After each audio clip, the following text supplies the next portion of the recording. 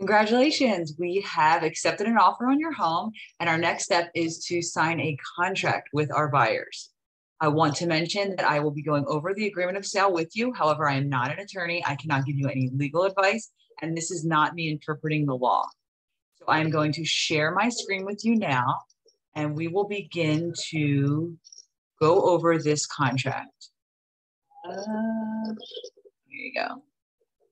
Okay, so here we go. Page 1 of the agreement of sale, you'll see here, notice the buyer and seller read this before signing the contract. Part 1 explains the real estate broker and who the broker represents. Who prepared this contract? Who do they represent? The next sections of this page go into detail about attorney review and having an attorney, retaining an attorney. Either party, our buyer or seller, can have an attorney review this contract and make changes to this contract, even disapprove and cancel this contract within those 3-day period, which would be 3 business days. This is a signature page, so we will sign here and buyers will sign as well. This will indicate who prepared the contract and, more often than not, a date of which the contract was prepared, although the date doesn't necessarily have to be there. The next page is the table of contents. There are 43 sections to this contract. I will go over each paragraph with you. So paragraph 1 here in the table of table of contents is also here, paragraph 1, parties and property description. So our buyers' full legal names will be displayed here. Their address will be here, and they agree to purchase the property from us. So your names, your legal names will be here as the seller, and your address will be here. The property that is being sold will be here, information there. And the property's municipal tax map will be here. So the municipality, the county that the property is located in, and the block and lot. This will be completed if a qualifier is applicable to this sale. Paragraph 2 is our purchase price. So this is the price that we've agreed to with the buyer. The buyer will purchase your home for, and our initial deposit. What will be held in escrow? That will be displayed here. If we do have an additional deposit, due at a future date, that amount will be here. Buyer's mortgage amount will be displayed here, and then the balance of the purchase price will be here. We will initial this page as well, and so will buyers. Manner of deposit, paragraph 3. This indicates who will be holding the escrow deposit. So either the listing agent, the participating broker, the buyer's attorney, the title company, or somebody else, and the date that the deposit is due. If this line is blank, that means the buyer will have 5 business days after the fully signed contract to deliver the escrow deposit to one of these parties. If there's an additional deposit that's due, then the date will be here. Otherwise, it's 10 calendar days after the fully signed contract has been delivered to both buyer and seller. The escrow deposit, if it's being held by the title company, then the title company's name will be here. Part D, if our buyer is contingent upon obtaining a mortgage, then all of our buyer's mortgage information will be in this paragraph. When the buyer should apply for a mortgage, what is the principal amount, what is the type of loan, VA, FHA, 203K, conventional, or something else? Is it a 30-year mortgage based on a 30-year payment schedule? Then this will be a date here for the written mortgage commitment. So when is that due to be delivered to us? Buyer's lender will receive a copy of this agreement of sale, so the buyer's lender will know the date that it should be delivered. However, I will keep track of this date as well and make sure that we do receive it on this specific date. If this is blank here, then the mortgage commitment is due to us 30 calendar days after the attorney review period is completed. The balance of the purchase price, this indicates what our closing date is. So that date will be reflected here. Our closing time will be established closer to our settlement. This indicates, paragraph 4, that the buyer represents that the buyer has the cash assets together with the mortgage loan proceeds to complete the closing.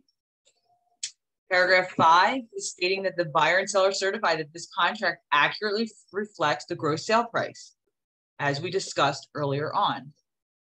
Items included with the sale, paragraph 6. So anything fixed to the property, shrubs, plants, fencing, gas and electric fixtures, Hot water heaters, flooring, screens, etc., and you'll see them all listed here, are considered fixtures and will be included with the sale unless specifically excluded in paragraph 7.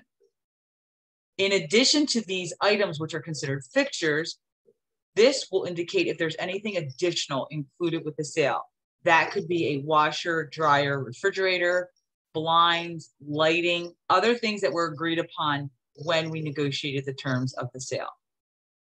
And again, in paragraph 7 would be anything that we're excluding from the sale. Paragraph 8, dates and time for performance. So in our contract, we have of the essence, meaning that we have specific deadlines that must be reached in order for us to reach our closing date on time without delay. Paragraph 9, certificate of occupancy. We will need to arrange to have the CO for the property unless otherwise agreed upon in negotiations. However, the seller, we will have a certificate of occupancy or the housing code letter issued for the buyer prior to closing.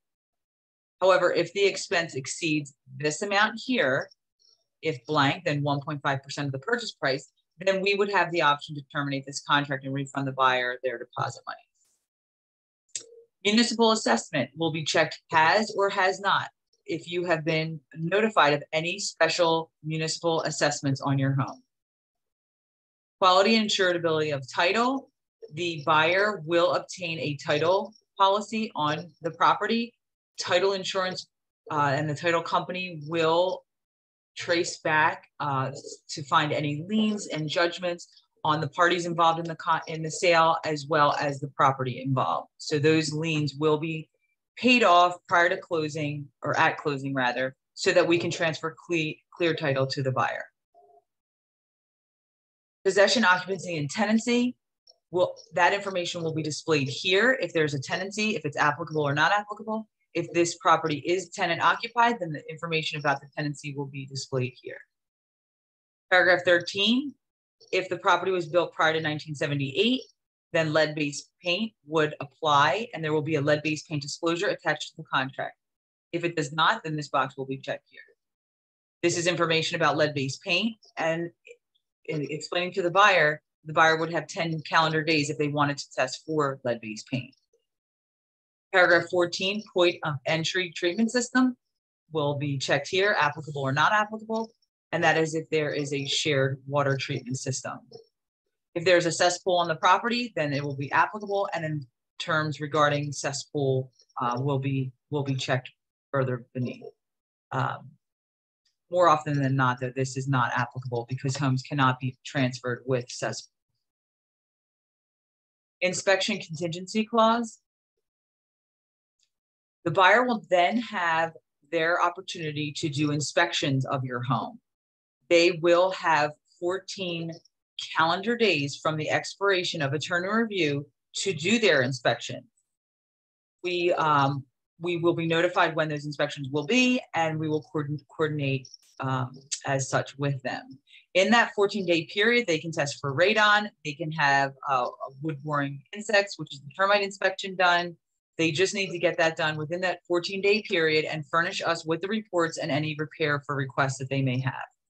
So that is all about inspections all through here. And then our responsibility to cure, once we have those reports and their requests for repairs, we then have 7 business days upon receipt to respond to their requests. Part F, if the property does fall within a flood hazard area, and this could be deemed by their mortgage lender or their homeowner's insurance, then the buyer would have to have the appropriate insurance on the property. Part G explains qualification of inspectors. The buyer's inspectors must be licensed or certified by the state of New Jersey. Buyers can research Megan's Law. There's a website for that. They can research to see if there are any sex offenders in the proximity to the home. They can also research the notification regarding offsite conditions if there are any Superfund sites in close proximity of the home. Part 20 explains the airport safety and zoning notice, which gives the municipality and the name of the airport. Bulk sales would apply if the home was not owned by an individual and it was not a residential property. If the home generated income, a rental property owned by an LLC, and then a bulk sales application would be applied for by the buyer. Notice to buyer concerning insurance. Buyer will need the appropriate insurance on the property if the home is being mortgaged. Maintenance and condition of the property is for us as a seller. The home should be in broom swept condition and free of debris for closing. Risk of loss, we will have the appropriate insurance on the property until closing. Buyer has the right to an initial and a final walkthrough, paragraph 25. The final walkthrough would be the day before or the day of closing, and an initial walkthrough they could do maybe a week prior to closing. If there are inspection related repairs that were being done, they could verify that those repairs were done. Paragraph 26 defines the adjustments at closing and who is responsible for each cost at closing. So for instance, us as the sellers shall pay for the preparation of the deed, the realty transfer tax, lien discharge fees, and 1/2 of the title company fees. And then it gives a breakdown of what the buyer is responsible for, which would be title insurance, the other half of the title company charges. Paragraph 27, failure of buyer or seller to close. This goes into detail of if there's a breach in the contract and who would be responsible in that breach. 28, consumer information statement and declaration of business relationships are in this section. And this is outlining what brokerage is representing who in this transaction. So the name of the brokerage, who's the name of the agent, and all of their information here. Listing firm, listing agent, real estate license numbers, all contact information, email addresses. And then the equitable lien would be a lien on seller proceeds for the brokerage commission on the sale. And that would be defined here. Commission due to the listing firm, and then commission due to the participating firm or the buyer's broker. Paragraph 32 will be checked applicable or not applicable, depending on whether or not buyer or seller is a real estate licensee. Paragraph 33, this is indicating that the brokers will receive the closing disclosure and other documents from the buyer's lender. 34, professional referrals. This is a hold harmless. If I were to give you any referrals, a moving company or whatnot, that you would do your own due diligence on those tradespeople or professionals and not hold myself or Keller Williams responsible. Attorney review, paragraph 35, 1 through 3. This is explaining that once the contract is fully executed, there is a 3 business day attorney review period. Saturday and Sundays do not count. Either party can retain an attorney to review this contract and even disapprove of this contract. 36 is the acceptable notices. They can be certified mail, fax, email, overnight courier, or electronic document. 37, this contract cannot be assigned without written consent of the seller. 38 is explaining that electronic signatures are acceptable forms. You are actually going to be signing this contract electronically, and any future document or addendum can also be signed electronically. Corporate resolution, if this applies, if buyer or seller is a corporate or other entity. Paragraph 40, this is the entire agreement, contains the entire agreement of the parties. No representation have been made by any of the parties, the brokerage or its salesperson. This contract, what it states here, applicable laws. This contract shall be governed by and construed in accordance with the laws of the state of New Jersey. And paragraph 14, the addendas. So if anything here is checked, then it applies to our contract. So if our buyer has a property sale contingency, that this contract is subject to the sale of their home, then this will be checked. If our property falls in a condominium or a homeowners association, then this box will be checked. There is a coronavirus COVID-19 addendum. If that's checked, then that will be attached to the contract. If our buyer is obtaining FHA or VA financing, then this will be checked, and there will also be an addendum regarding FHA and VA loans. If our property is built prior to 1978, we will have a lead-based paint disclosure, and that box will be checked. We are new construction, that will be checked. If our home has private sewer or private well, we will have addendums to this contract reflective of that, and those boxes will be checked. If our property has 3 or more units, we'll check that. If there's a seller concession that we've agreed to pay some or all of buyer's closing costs, we will have an addendum indicating how much we are paying, and this box will be checked. If our sale is a short sale and subject to bank approval, then this box will be checked and we'll have an addendum attached to this contract. If we have solar panels on our home, we'll check this box and we will have a solar panel addendum. We have a swimming pool. Again, there will be a swimming pool addendum that clearly defines what is included with the pool, accessories and equipment. We'll check that box. And if there's an underground oil tank, that box will be checked. Any other additional contract provisions will be in this box. And this would be anything that we've agreed upon with the buyer that will be made part of our contract, and I will have outlined it. The last page of our contract is a wire fraud notification. And it's just indicating to you to not wire any funds to any party without consulting with myself, the title company, or your attorney first. You as a seller should not be asked to wire any funds at all. So just be very mindful of wire fraud. So that is our contract. If you have any further questions about it or would like me to go over it in more detail as a further review, I absolutely have no problem doing so.